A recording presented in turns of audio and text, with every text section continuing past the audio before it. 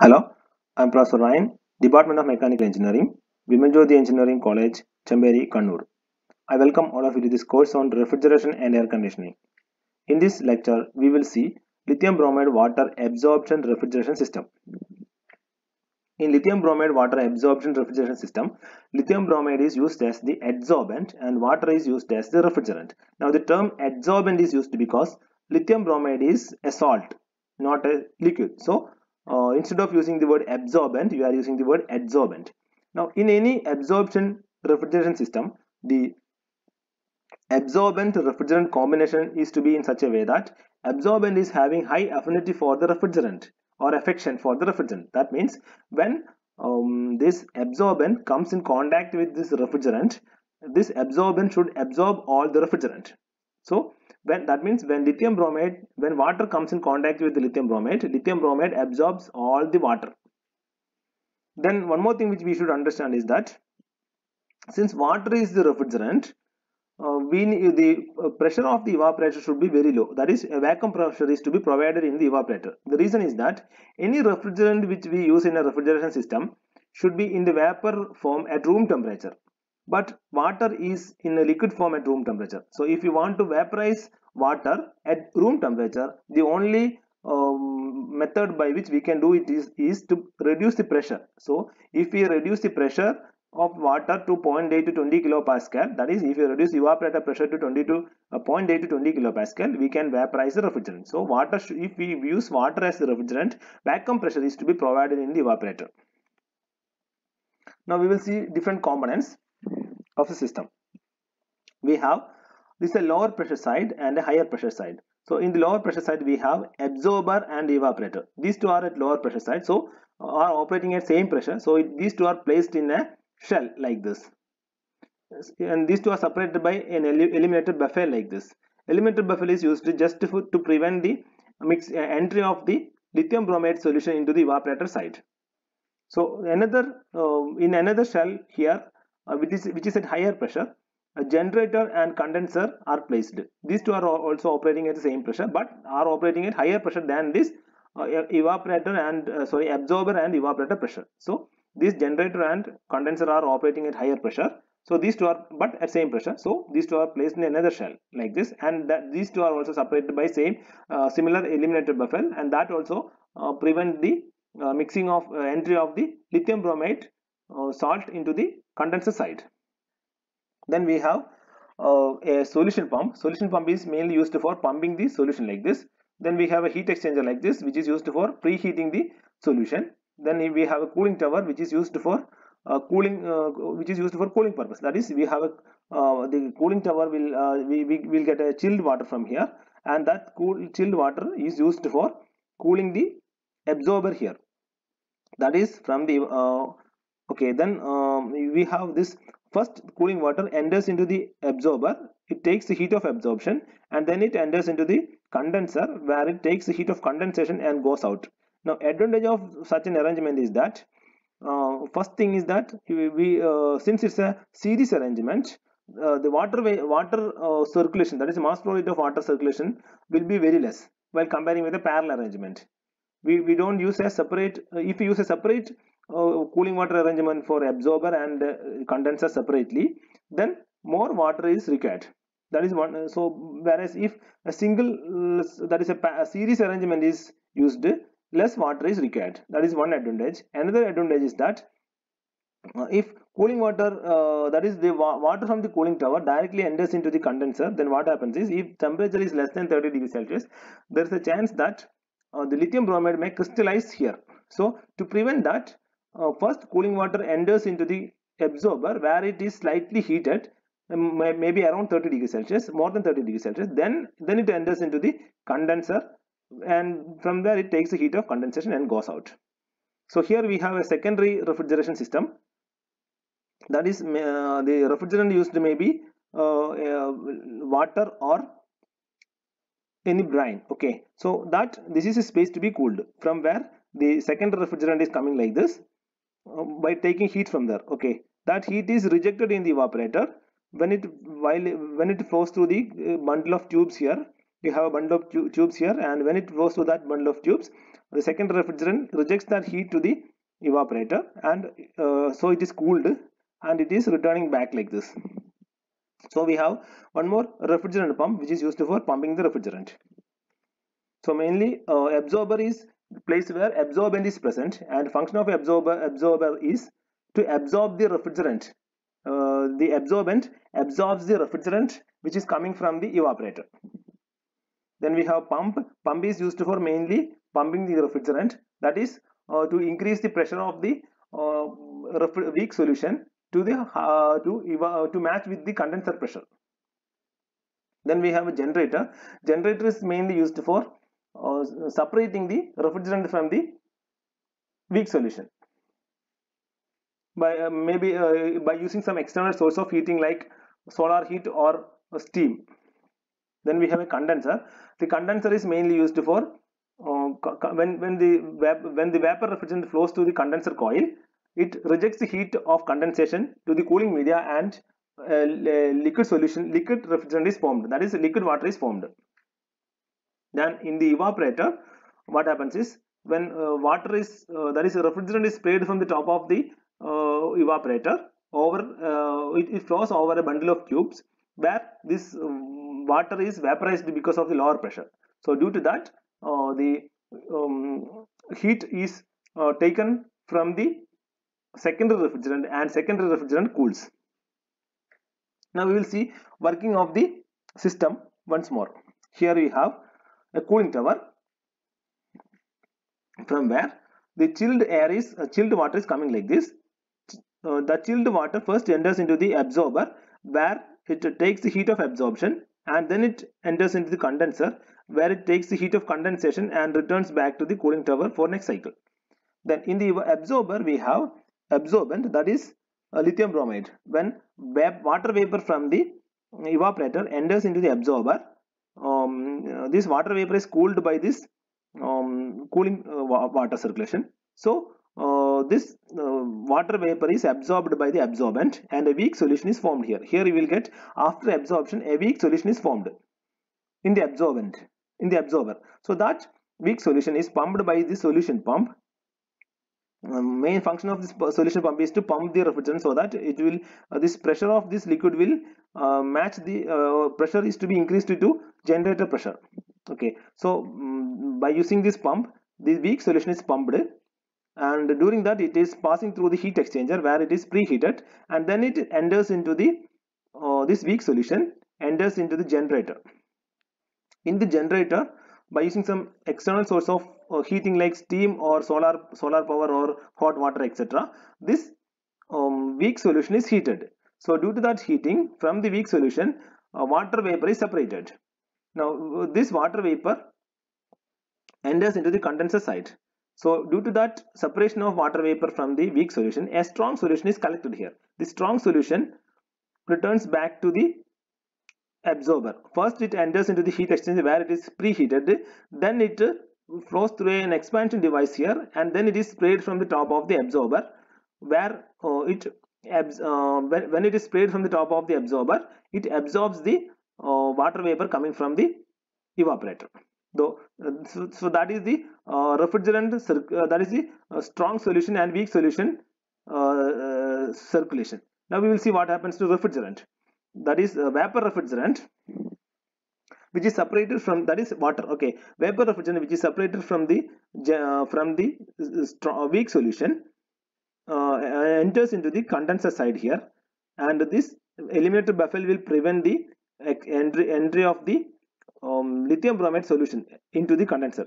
Okay, so that means only water vapor will be entering into the condenser side. So in the condenser side, what happens is water vapor is cooled by using this cooling water, so it is condensed here. That means the latent heat of the water vapor is rejected into the cooling water circulation, and cooling water circulation is heated and water will be condensed. So this liquid water is expanded in an expansion device, and then it is sprayed from the top of the evaporator here. So liquid that is the water is coming like this, it is sprayed from the top of the evaporator. Here we have a bundle of tubes like this, When this water is sprayed, it expands. So what happens is a part of this water is vaporizing. So that heat of vaporization is taken from the secondary refrigerant which is flowing through the bundle of tubes. So what happens is this water which is sprayed from the top of the evaporator vaporizes, whereas the refrigerant which is flowing through the bundle of tubes is cooled. So that water vapor enters into the absorber for next cycle. We will see what happens once more. First, water vapor from the evaporator enters into the absorber, and this buffel will prevent the entry of the lithium bromide into the evaporator side. So water vapor will enter into the absorber, where the cooling water circulation will take the heat from the water vapor, and that will be cooled. So that cooled water vapor enters into the absorber, where this cooled water vapor is absorbed by the absorbent, and a weak solution is formed here.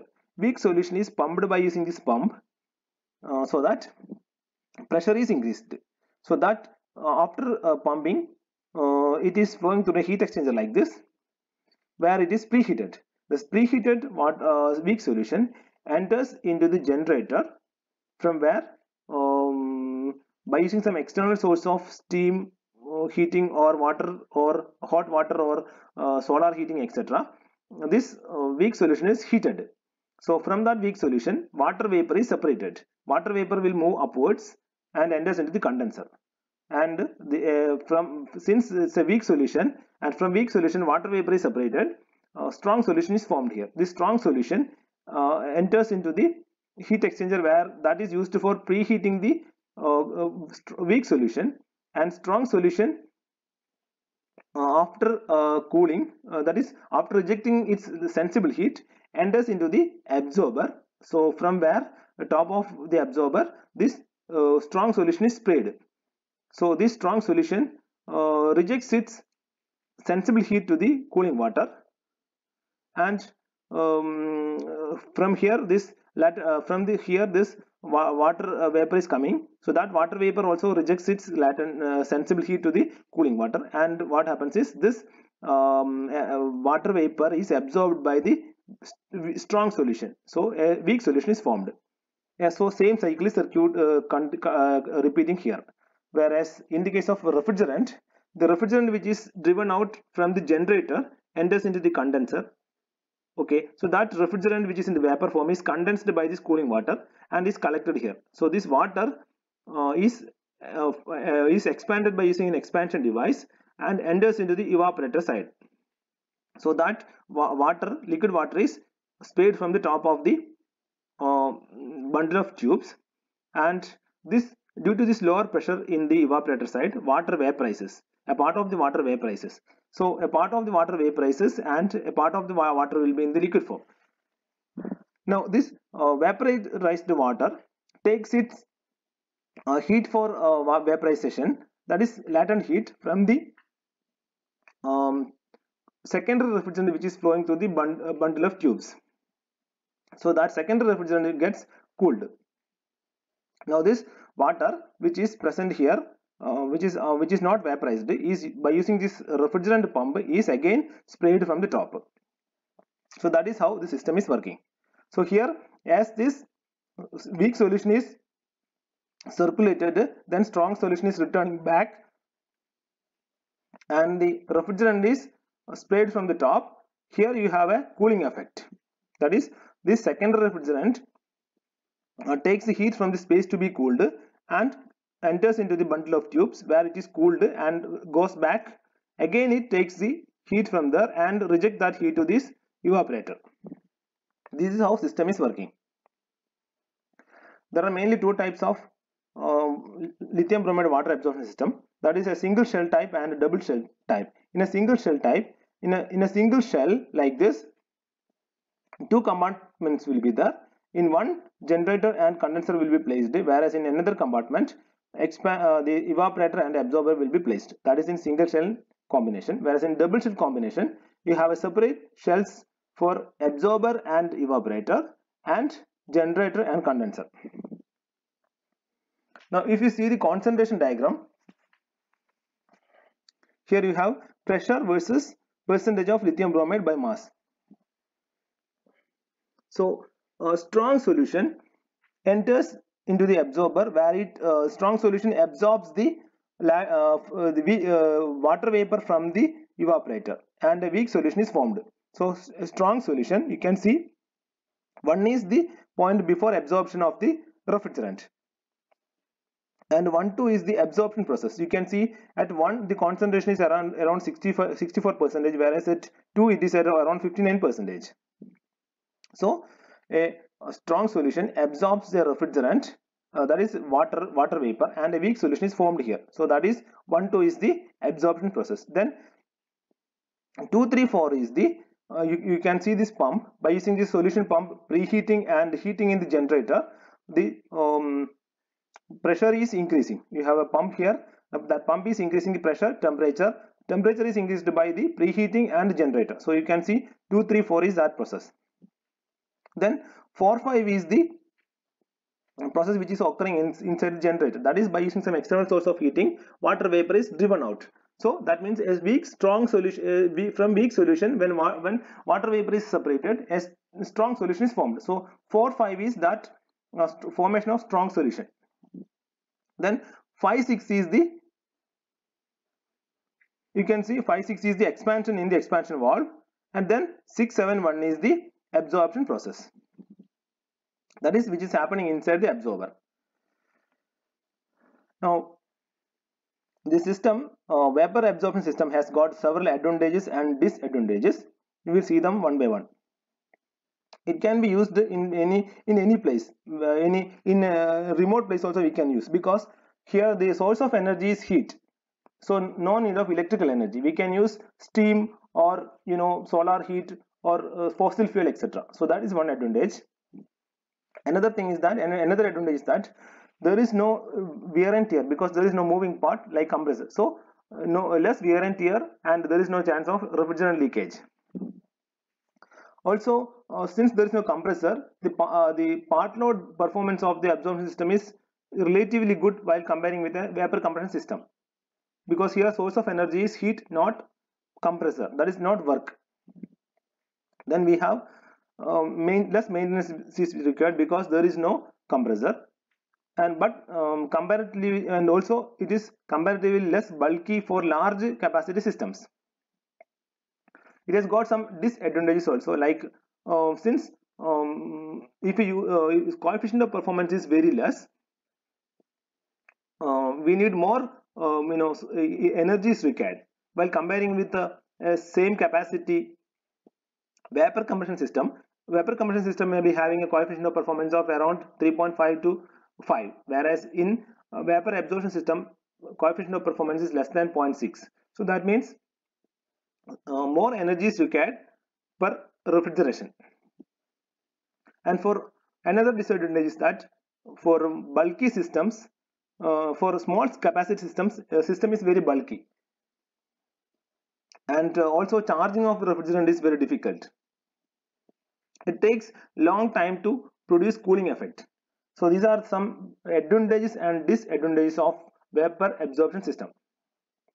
Hope you got some idea about working of lithium bromide water absorption system and its enthalpy concentration diagram.